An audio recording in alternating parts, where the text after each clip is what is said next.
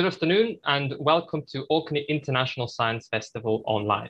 My name is Matt Vidmar and it is my pleasure to host this session, as well as introduce a colleague at the University of Edinburgh, Dr. Kenneth Baillie, to speak on a very current and urgent topic. Dr. Baillie has a background in medicine and he completed his basic training at Glasgow before going on to study anesthesia at Edinburgh. He has led on International Severe Acute Respiratory Infection Consortium, and he has worked at the World Health Organization on H1N1, influenza, MERS, and Ebola studies. During the COVID outbreak, he has led 2 UK-wide efforts. He discovered new biological mechanisms underlying critical illness in COVID, and he also contributed to the discovery of effective drug treatments to reduce mortality and contributed to the design and delivery of a major trial titled Recovery. He is the team leader of the GenOMICC study, where Edinburgh University researchers have studied DNA of patients in intensive care across the UK and compare this with the samples of healthy volunteers. In particular, the study wanted to answer, why do some people become desperately ill from COVID whilst others are little affected? Well, I'm sure we're all very keen to find that out. So if you have any questions as Kenneth gives his talk, please enter them into the YouTube's live chat. We'll come back to this at the end of the talk. But for now, I'm really delighted to welcome Kenneth to Orkney Science Festival. And it's over to you, Kenneth. Well, thanks very much indeed. It's a privilege to give a talk at this, the second oldest international science festival in the world. Orkney is a place that's very dear to my heart, and I'm disappointed that I've chosen to join you in the 1 year, hopefully, when the festival won't be held in Orkney, and I don't have the excuse to visit. And of course, the population of Orkney have made a substantial contribution to my scientific field of interest in human genetics through the work of Professor Jim Wilson and the ORCADE study, which has taught us much about how the genome works by studying that population in great detail. So I'm going to tell you about some of the work that we've been doing in the COVID outbreak and what we have discovered. The title 5 Genes in the Virus is, as of about midnight this morning, slightly out of date. We actually have just discovered another 17 genes that are implicated in the susceptibility of people to the virus, and we'll be able to share more information about that very soon, I hope. So I'm going to start by just going back to the beginning of the outbreak and talking about what we knew about the virus then and what we decided we needed to know. It's easy to forget because COVID has been with us for so long, but when it first arrived, we were aware of what things had looked like in China and Italy and other places. We knew that it was likely to cause a large number of people to become critically ill. And we knew from SARS that intensive care staff were particularly at risk, or at least that's what we thought, based on the SARS outbreak from 2002 and 2003, when many intensive care doctors and nurses lost their lives. And I think it's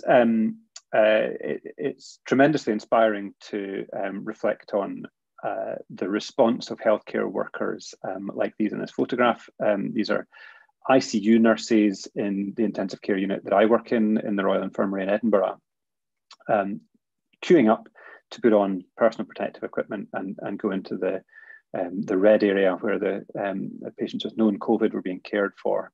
And across the whole country, in fact the whole world, healthcare workers stepped up, and at the time they thought they were putting themselves in considerable risk, and of course some of them tragically have died, although many fewer than I think we had initially expected, given the experience in SARS, thankfully. So taking that inspiration into the scientific field, I think is important. Science is often a competitive endeavor. It works well in some regards in that way. It drives people to really push themselves.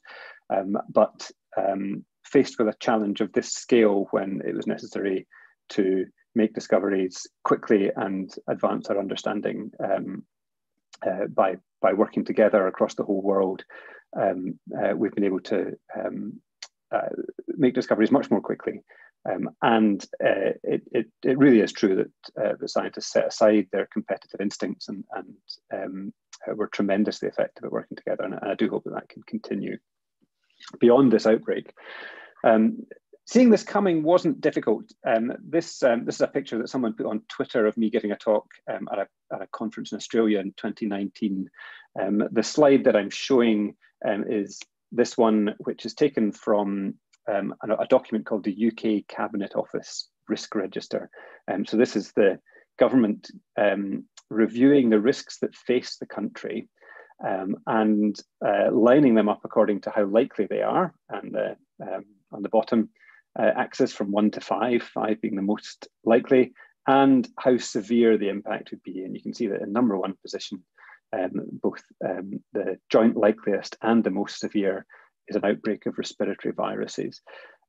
So we knew that this was a risk. We knew it was essentially inevitable. It's happened before, again and again. There's nothing that would stop it from happening. And if anything, it's become more likely in the last few decades with an increase in proximity between people and animals and large populations, and international travel being so easy that really any outbreak couldn't realistically be contained in one region. What I didn't see coming, and I think many of us in the field didn't know was going to happen, was the public response to the outbreak, which reminded me of this photograph, which I took in 2014 in Sierra Leone, where I travelled to help to respond to the Ebola outbreak. The poster in the background on the wall is a government information poster, and the text reads, "Ebola is real." And at the time, I thought that was a really surprising message that the government were giving to the population, because Ebola was obviously real. It was killing lots of people, and it was a nationwide catastrophe. But of course, as we now know, there have been people across the whole of the world who have denied the existence of COVID, the effectiveness of medical treatments for it, promoted treatments that have no evidence or reason to believe they're effective and are probably harmful, and denied the effectiveness of vaccines. And that has been one of the most striking, surprising, and depressing components of this whole experience. The problem that we initially were faced with, so my interest as an intensive care doctor is how to treat the patients that come to the intensive care unit who are critically ill with COVID. And fundamentally, the question that we began with was, we know that the patient's organs are being damaged. The lungs are being damaged. They're becoming inflamed. They're not getting oxygen into the blood. That's evident from the first patient that we met. But the question of, is it the virus directly damaging the lungs, or is it the body's immune response, was an open one, and that might surprise you to learn. But really, at the beginning of this, we didn't understand very much at all about the mechanisms by which the disease happens. And I think it's helpful just to start with a schematic graph of the model that we're working from. So if we imagine this is over time that a patient becomes ill, what I've done here is try to describe the effect of biological processes, and by that I mean things that are done, in this case by the virus, and I've divided them into bad or good. So bad up here might be, we might expect that the things the virus does are generally bad. And I've given one example of a protein that it makes where we're pretty confident that is bad for you. And just to be slightly more specific, because we're doing science, rather than just good or bad, we could say this is our prediction for the impact of this process on the patient's chance of being alive or dead in 6 months' time. So just a slightly more specific definition of those words. Well, the host immune response is probably good by and large. That's clearing the virus away, and in most cases people recover. But as you can see in both the virus and the host, I've plotted a little bit of something good being done by the virus and a little bit of something bad being done by the host. And I think that's necessary to keep an open mind about both. The virus isn't trying to kill you, so there might be some processes that it's undertaking that actually don't do you harm and may benefit, may increase your chance of survival, but we don't know what they are. And the host immune response could be harming you. And in fact, that has been for the last few decades, really, our understanding in intensive care medicine of most of the diseases that we treat, most of the diseases caused by infection that cause people to become desperately sick and need to have support from ventilators and other organ support in the intensive care unit. Most of those diseases are in fact driven by your own immune system causing damage. IgM is just an example of a host process we know is good, but the potential for harm from host immune processes, from your own immune system killing you, is something that we considered immediately, and that we have some treatments that maybe might help or might cause harm, depending on how the processes are working. And I've listed a few of the ones that we were thinking of at the beginning on this slide. Well, the first information that we got that answered some of these questions came from a trial that Magnus mentioned in the introduction. It's called Recovery. It's led by Peter Horby and Martin Landry from Oxford. I was very privileged to contribute to setting it up.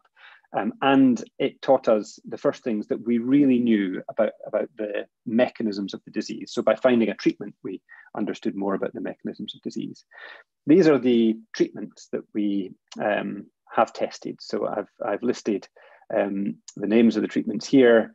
And straight away, we started asking patients across the whole United Kingdom when they were presenting to hospital with COVID, would they participate in a clinical trial? So would they accept that we don't know how to treat this disease, and that our best way of finding out is by randomly assigning people to either no extra treatment, usual care, or one of these treatments. And of course, for the individual patient, that gives them a chance at getting a therapy that might be effective, but also a chance of getting a therapy that might be harmful. And for society and science, it gives us the chance to really answer a question. Because we've randomly assigned people to getting these treatments, we can really know with some confidence whether they work or not. And for 5 of them, we've shown they don't work. In fact, hydroxychloroquine, which was, like ivermectin is now, very popular at the beginning of the outbreak, put forward as a treatment by people like President Trump and many others around the world, of questionable scientific training. Hydroxychloroquine was not effective as treatment, and in fact probably caused harm. It probably increased your chance of dying. 3 of the treatments that we've tested have so far been found to be effective. 2 of them in all the patients who tried them, 1 of them only in a subset.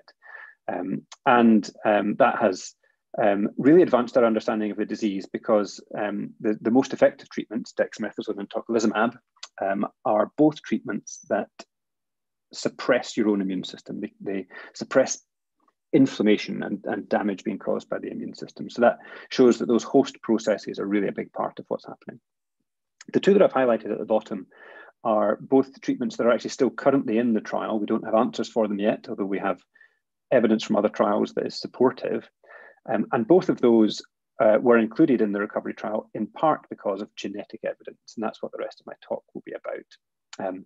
This is just a reminder of the big reveal of the very first effective treatment for COVID, dexamethasone, which Peter Horby, standing on the right in this image, revealed at a press conference after only 3 months of the trial running, which is an absolutely extraordinary record, and one that I think we all hope that we never have to break again. The result for dexamethasone tells us something about the patients who we see in hospital as well. And so if you'll forgive me showing a bit of detail, I'll just explain that a little more. So this graph shows the average. The box here shows the average, and the size of the box is bigger if there are more patients in a given group. So this is the average overall, and the filled in squares are the box that indicates the average effect for each of 3 groups. People who are on a ventilator in the intensive care unit, people who are getting oxygen but aren't on a ventilator, and people who are in hospital but don't need oxygen as a treatment. the position of the average, the position of that box on this line indicates the best estimate from the trial results of the effect of treatment with dexamethasone. So if it's less than 1, then that shows that dexamethasone is better. So this is your chance of dying. So your chance of dying is less than 1 if you're treated with dexamethasone. That's because dexamethasone is better. And if it's greater than 1, then usual care is better, or rather dexamethasone is worse. The line around about the box indicates how certain we are. So as you can see, the line for the group of patients who are not on oxygen is quite wide. So we can't be sure that it caused harm. Dexamethasone caused harm in this group, but we can be very sure that it caused a benefit, that it helped people overall. The group of patients that I treat in the intensive care unit are this group here. And I think it's very striking how different their response to treatment is from people who didn't need oxygen. So these are people with COVID who've been admitted to hospital because of their COVID, but don't have lung problems that are bad enough to need oxygen. And in that group, dexamethasone was not effective and may have been harmful. Whereas in the patients that I see who are on ventilators, it was extremely beneficial. So that shows us that there are different mechanisms, different biological events that are happening in this disease in these different groups of patients, which is very important for the study that I'm now going to tell you about, in which we looked at the genetics of people who are only in this group highlighted in red here. Now, the reason we looked at genetics is because we know that there are a couple of things that are true across all infectious diseases that we've studied. And the first is that there is always, in every population, human or animal or livestock, every population we've really studied, there's variability in your susceptibility to infection. This graph shows some estimates for exposure to SARS-CoV-2, sort of average data across the whole population, and we could argue about exactly where these cutoffs lie. But the important point is that a large proportion of people who are exposed to the coronavirus do not experience symptoms at all. They get exposed. We know they get exposed because they develop antibodies in their blood or they test positive on a test, but they don't get any symptoms. And then a proportion of people get mild or moderate symptoms, which can be quite debilitating, but aren't life-threatening.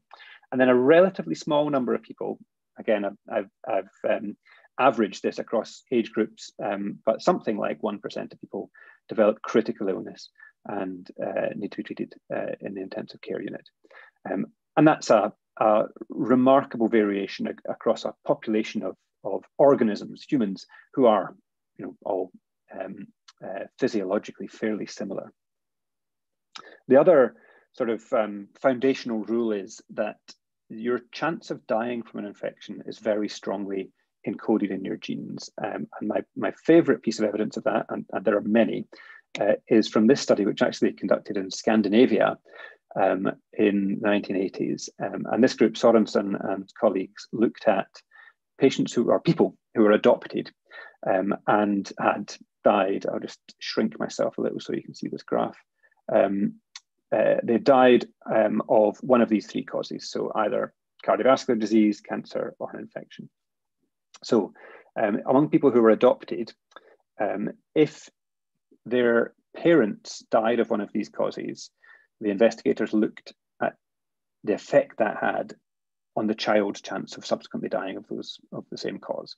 So if your adoptive parents, the people who brought you up, who you called mum and dad, but aren't biologically related to you, died of cardiovascular disease, that's heart attacks, strokes, and the like, then you were about 3 times more likely to die of a heart attack or a stroke yourself. And if your biological parents died young of a heart attack or a stroke, then you're about 4.5 times more likely to die of one of those causes yourself. So the biological parents, of course, you're biologically related to, they gave you your DNA, but didn't play any other role or much other role in your upbringing. So we infer that that their contribution to your risk was transmitted to you through whatever they passed on to you at conception or at least at birth. And for the adoptive parents, the assumption is that the way they brought you up or the habits that they taught you or the place where they raised you is what you share with them. And so that's why they contribute to your risk.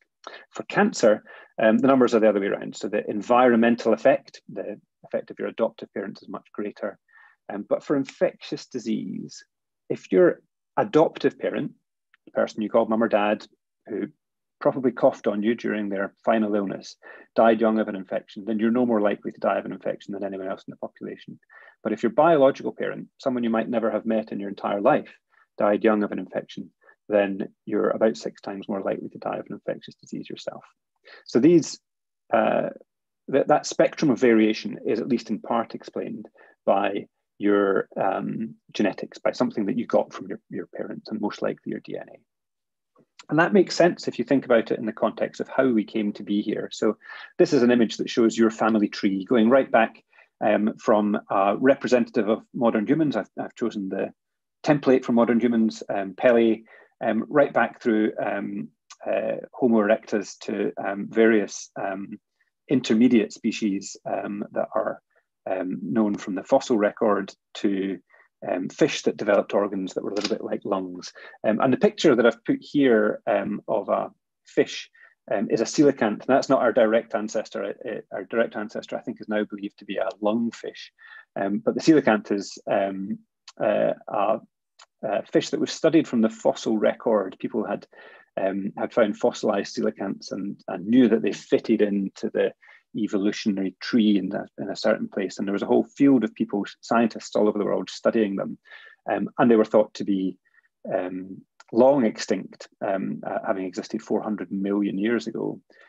But that image there, unlike most of the other pictures here, is not a drawing, that's a photograph, because in the 20th century in the Pacific Ocean, a fisherman caught one and shared it with the evolutionary biologists who'd been studying these fish from fossils for their whole careers, which must have been quite a moment. This tree shows your ancestors, but the important thing to remember is that the ancestors you're descended from, were the survivors of a population that was quite large. So we are descended from the survivors of every outbreak of infection in history, right back to 400 million years ago and before. All of these other coelacanths that didn't make it were selected out, and throughout every stage in your evolution, infectious diseases have been killing your ancestors and selecting for the survivors. It's the organisms that made it to reproduce that we're descended from. And that has a profound effect on our genome, our immune system, and our ability to fight infections.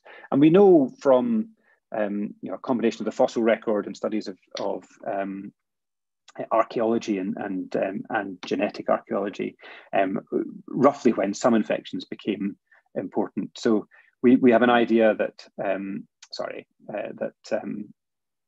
malaria and tuberculosis and smallpox have been with us for quite a long time. Diseases like coronaviruses are probably more recent, and influenza. These respiratory infections transmitted between people probably required us to be in larger populations to transmit very effectively and have large animal reservoirs. But the point is that our evolution has greatly shaped our genomes and has left us with this hangover that we're susceptible to some infections, resistant to others, and that those features are encoded in our DNA.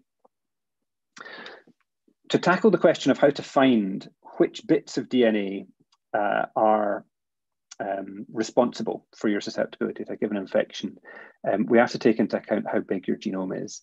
The genome is made up of a code made by different sugar bases, we call them, that are assigned the letters A, C, T, and G. So it's just a sequence of sugars in a very long molecule that boils down to a code of A's, C's, T's, and G's in a sequence. And at any one position, there can only be one of those 4 bases. So at a single position, if you only have one letter of the code, there are 4 possible combinations. And if you have 2 positions, there are 16, 4 times 4. If you add another letter, the number is 64, 4 times 4 times 4. And as you add letters, the number of possible combinations increases very quickly indeed. So you can start to get an idea of how much information is encoded in the human genome by working out how many possible combinations there might be. And I'm computing these numbers actually live as they're displayed on a reasonably recent Mac laptop, but at about 10 to the power of 300, it gives up and thinks you couldn't possibly want to know a number that high, we'll just call it infinity. That's at about 500 bases of code that my computer gave up because there are too many possible combinations for it to calculate. There are 3 billion letters in the sequence of the human genome. So that means there are 4 to the power of 3 billion possible combinations. And when you start to think about it in those terms, it becomes possible to understand how we might encode so much information in that that makes an organism as complex as a human and an immune system as complex as the system that we're studying. So to tackle this, we started in 2015 a study called GenOMICC, the Genetics of Mortality in Critical Care study. And very simply, we got DNA from people who were desperately sick in intensive care units with infections. The study was led by a team in Edinburgh, and I have to draw attention to the contribution of this lady, Fiona Griffiths, who joined the team, actually funded by a Scottish charity called FEAT, the Fiona Elizabeth Agnew Trust. Fiona joined the team to run recruitment and do all of the administration and set up activity to get not just the intensive care unit that I work in, or the intensive care units that my friends work in a few different places around the country, but almost every single intensive care unit, 224 intensive care units across the whole UK contributing. And these are the results. This is the thrilling finding that we got actually in September last year. We first reported this. This graph shows about 5 million blue spots lined up according to every chromosome in the genome. So if I move myself a little bit out of the way, these are all the chromosomes lined up 1 to 22. We've left off X and Y. And they're plotted, the blue spots are plotted on this axis. So they're higher up if we're more sure. And the two sides of the graph are the top half is our study in the UK, GenOMICC. The bottom half is our study in the UK, combined with everything else from all the other international studies from scientists who generously shared their data with us. So as you can see, there are a number of points where the blue spots are very high, indicating we've got a very high level of confidence these are real. And essentially, if they're above the red line, then we're confident enough that they're real, and then we check them again in other studies to be sure. I'm not going to go through, I think it'd be a bit much to go through every single one of these and talk about what they mean.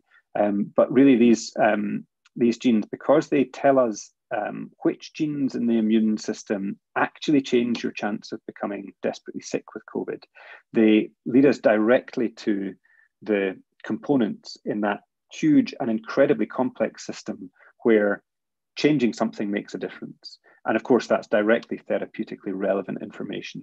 We can use that to inform our choice about which treatments to use, or to try rather, in clinical trials. And of course, we need to try them in clinical trials in order to find out that they work. I'm going to just for context, show you the results of an autopsy study. So these data come from a study led by David Dorward, actually here in Edinburgh, where he looked at patients who died of COVID and did very quick, I'd say soon after death, did autopsies, of course, with the full consent of their relatives. He made a very striking finding, which is if you compare the parts of the body where the virus is, shown in green here, with the places where the inflammation is, the damage to organs from the immune system, they don't overlap. So the virus is found all over the body in people who have died from COVID. But the inflammation, the damage to the organs is only found really in large part in two places, the lungs, and this organ here is the spleen, a major component of the immune system. And you can see that in the graph here, which shows actually every individual patient, of whom the ones I've highlighted down here are the intensive care patients. And you can see there are some examples here of patients like this one, who this patient who sadly died after 30 days of treatment, had virus in green detected in lots of places in the body, but not the lung, and inflammation in the lung. So that finding helps us to understand one of the genes, or several of the genes actually, that we have found to be important in COVID. So this gene here, this is just zoomed in on that graph showing one variant crossing the red line, indicating that it's a significant association. And we're fairly confident that it relates to this gene here, tyrosine kinase 2. And there's another gene which is called DPP9. And both of these are important genes in inflammation, signaling for inflammation.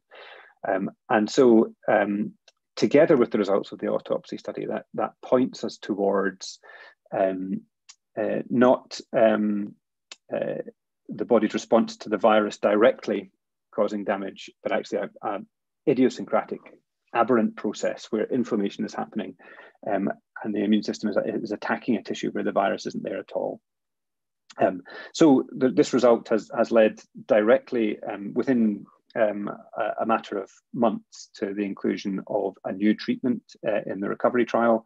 We're still randomizing patients to receive that treatment. We don't yet know if it works on top of the other treatments that we're already using, but it does have some very convincing evidence from other trials now showing that at least on its own or in combination with dexamethasone, it's likely to be effective. I'm going to leave time for questions, so I'll stop there, but I must acknowledge some of the people who've contributed to the work that I've shown, whose names are on this slide, and most importantly of all, the patients and their relatives who contributed to this work by offering to join the study for no benefit to themselves to help others at a time in their lives when they must have been absolutely terrified. And of course, to the huge army of research nurses and investigators across the whole country who actually recruited patients into the study. I'll stop there and I'll be delighted to take questions. Excellent. Thank you so much, Kenneth. That was absolutely fascinating. And there was loads of questions coming through. And we'll try and get to as many of them as possible. I think perhaps the most pertinent, if not a little bit impertinent question is, right? So we might not exactly know what our genes are like, whether, how susceptible we might be or not. But is there anything that we can do to sort of strengthen, our body's response that is sort of in the right way, doesn't exacerbate the inflammation, whilst on the other hand still fighting off the virus? Is there anything? Well, I think this being a public forum, I'm going to give you a very boring and obvious answer. The one thing that you can do to avoid becoming sick with the virus is to get vaccinated. Vaccines are effective, and they are overwhelmingly safe, certainly massively safer than taking the risk of getting COVID. The second thing you can do, of course, is to protect yourself and others by observing social distancing recommendations. The genome, of course, you can't change your genome, or at least, I mean, there is technology that enables you to edit genomes, but it's really not a good idea. The genome can, I think now that we have even more than the 5 variants that I showed you on that graph, we have more discoveries that we're really just beginning to understand from literally, this week. There probably is enough information to make a prediction based on a person's genetic sequence about some part of their risk of getting COVID, but it really won't make a big difference to your. It won't make a big difference to your risk compared to things like age and other illnesses that you have. So for example, the chance of getting sick, getting critically or desperately sick with COVID changes 11-fold between the ages of 50 and 80. And the strongest single effect for any gene that we found changes your chance of becoming sick with COVID by about 2.5-fold. So the genetic effects are smaller. And really, I think because most of us don't know our genome sequence, the reason for doing this is to find treatments, find components of the immune system where we might be able to intervene with a treatment. Yeah, indeed. So I think this is a kind of a relatively sort of similar point, which is, of course, a lot of us have been wondering since all this started, whether we were within that sort of 40 to 60% lucky category, whereas, of course, you could have a completely asymptomatic infection, and you just don't know. And effectively, in a sense, understanding that going forward, many people will be quite attracted to this, understanding whether they were or weren't exposed to the virus. But of course, that is now kind of complicated because with the vaccination, of course, we now develop antibodies, not entirely clear. I mean, is there a way to use understanding of inflammation response of the body, even if it is asymptomatic? Because, it won't be a full-scale inflammation, but they will still leave perhaps some traces in the body to understand if somebody has been infected with COVID prior to vaccination, because after that, of course, the picture is a bit more difficult. So that question is a little out of my field, but the answer is yes, because if you really wanted to, in a research setting, there are more antibodies or different antibodies that can be detected. The trouble is that you can't know the negative. You can sometimes tell if you've got an antibody, that a particular type of antibody that would be raised by the virus, but not by the vaccine. Then you know, but if you don't find it, you don't know that it wasn't there. That's the problem with all of these tests. Yes, I think people are also very interested because of your work in the treatment, right? I mean, there's been some clear indication as to what works and what doesn't work. I think one of our very eagle-eyed audience have spotted that you've not really commented on aspirin that much, but it was listed amongst that list, I believe. So how did the aspirin fare? I suspect this is a kind of also the thing that people are interested, because that is something that is very widely available. So, and of course, that's something that. So it hasn't been shown to be effective. I think my slide might have been slightly out of date, and I'm afraid, sometimes forget which of the bits of information are in the public domain from our results. But I can say that aspirin hasn't been shown to be effective. So the 3 treatments that are effective, and none of them are for use outside of hospital. So I showed you the effect of dexamethasone. That's only intensive care unit, right? Well, so no, it's in patients who are in hospital and need oxygen. Right. So that's the majority of patients who need to be in hospital are there because they've got a problem with their lungs and they need oxygen. But if you were to take that and didn't have lung problems, our evidence is it wouldn't help you and it might harm you. So these treatments that we really know to be effective in these contexts under medical guidance are extremely effective in the right context, but not to be used outside of hospitals. Together, once you're in intensive care with COVID, the effect of dexamethasone and tocilizumab, the other drug that I mentioned, reduces your chance of dying by almost half, which is, frankly extraordinary considering we only met this disease for the first time in January 2020. The third drug, which has been shown to be effective, I didn't really talk about. It's a Regeneron antibody cocktail. So it's antibodies against the virus, and it's only effective in patients who don't already have antibodies. So we did a test for antibody levels in those patients in hospital, and if they didn't have antibodies to the virus, then giving them pharmautically created antibodies improved their chance of surviving. But if they did already have antibodies, it wasn't effective. So that's a subset. But in that group, it is a third effective treatment. Right. So we also have some questions about, of course, the various variants of the virus that are emerging. And I think there's a slightly humorous question here, which, under the context, perhaps not as humorous as you think, is the number of variants limitless or restricted to the Greek alphabet, right? So we probably haven't scoped out exactly how the virus might evolve, though, as long as we are able to at least, severely weaken or even break that link between severe illnesses and the virus, I think that maybe I think the Greek alphabet hopefully will be sufficient.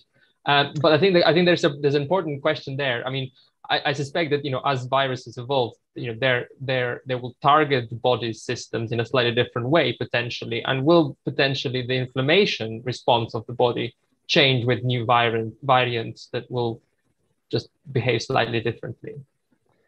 So that's a really fascinating question. I think we can guarantee that the virus will evolve. It is both changing all the time, where it exists, and it exists in so many places that it inevitably is just going to continue to evolve. It's also important to realize that when we talk about the virus evolving, that's a passive process. That's just something that happens. It's not trying to damage the body or it's undergoing its own natural It selection, right? Things that Exactly. kill you too well that you're not able to infect the others is not able to spread as much as the ones that are perhaps slightly milder, right? Yes. Well, I think that if it Ebola in some places, in some contexts, had a mortality rate of sort of 70%, and at that level, the virus is probably impairing its own spread by taking people out of the population. Although actually, Ebola is not a great example because the funeral processes were a major spreading mechanism. Coronavirus right now, isn't. I think is probably not affecting its own selection pressure by causing mortality in humans, but it's not targeting viral organ systems. That it's not targeting our bodies at all. It's trying to. It's selecting for ongoing survival of the virus. So you would predict that means transmission and the ability to copy itself and the ability to evade the immune system. And none of those things require it to cause damage to your lungs. That's just really bad luck that happens. Plenty of viruses copy themselves fine and don't cause you any symptoms or cause very mild symptoms. It's just very unfortunate that this immune response happens that causes damage to the lungs. And I think it's because evolution is a random process and there's no reason to expect that causing lung damage would be something that is selected for. It's reasonable to hope that, as with other viruses in the past, as it evolves, it might become less likely to damage the lungs. The trouble is that there are also the conditions in place with large unvaccinated populations, with the virus spreading unhindered, and with partially vaccinated populations with potentially inadequate immunity. The conditions are there for the virus to also spread, to evade existing immunity. And if it does that whilst it retains the ability to cause severe disease, then we could see further waves. Indeed. So I know we're shortly running out of time. So I'll just, there's a couple of questions that I think assume a slightly higher sophistication of genetic engineering than we would normally consider, such as, can we actually introduce bits of good DNA one way or another into the body so that it kind of overrides, the immune response? I don't know, maybe you want to comment on that? I do. Yeah. Okay, so I do, but not in the way that you think. So there's not good DNA, there's just DNA. We're the same as the virus, we just are, right? So, and we know that from a few really neat examples, and this is probably the case for most of the variants that we're talking about, where if you have a genetic variant that makes you resistant to one virus, it probably makes you susceptible to something else. So it's not that the people who have genetic features that make them susceptible to COVID are weaker than the rest of the population. They might be better at fighting something else, another virus or tuberculosis or something. But they just are that way. And very unfortunately, for this particular virus, it causes them to be susceptible. So it would firstly be a bad idea because the technology doesn't exist to do it very precisely. And if you're changing your own genome, you'd want to be really, really precise. But also because we don't know what we might be making you susceptible to, and it might be that next year's infection is the one that the COVID susceptible are innately resistant to. Yeah. Speaking about your own genome, I think this is actually a very good point. One of the listeners raised that would we be able to basically do a quick genetic profiling of patients admitted to hospital to direct treatment? So knowing what you now know, would it actually make sense to try and see if that can, if this particular genes are present, then the course of treatment is adapted to that reality? So not now, for two reasons. The first is we can't get that information quickly. It's not possible to sequence someone's genome quite fast enough. And secondly, there's not actually a change that we would make to your treatment based on your DNA. Now that might well come. There are going to be genetic variants that change your response to particular treatments in particular contexts, but we don't know what they are for any disease, any infectious disease yet, and certainly not for COVID. I think maybe 10 or 15 years from now, we might all be walking around with a credit card in our pocket that has our whole genome sequence on it. And we might be able to make some use of that information. But of course, in the context of this outbreak, we have all been just trying to do research that makes an impact right now. And for COVID, that means finding cheap, effective treatments that are available across the whole world.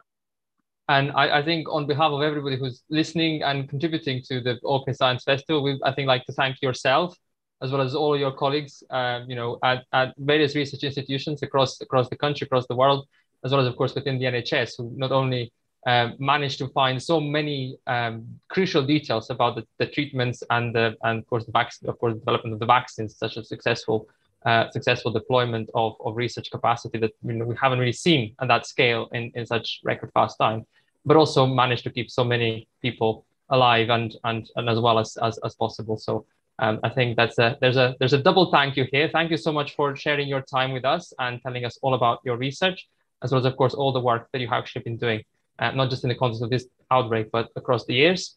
And with that, I'm afraid our time has run out, and we need to close this session.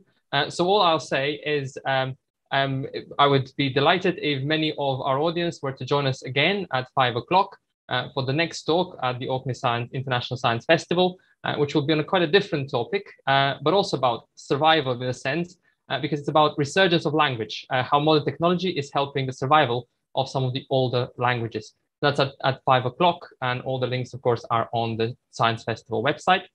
If you're enjoying the festival, please consider donating.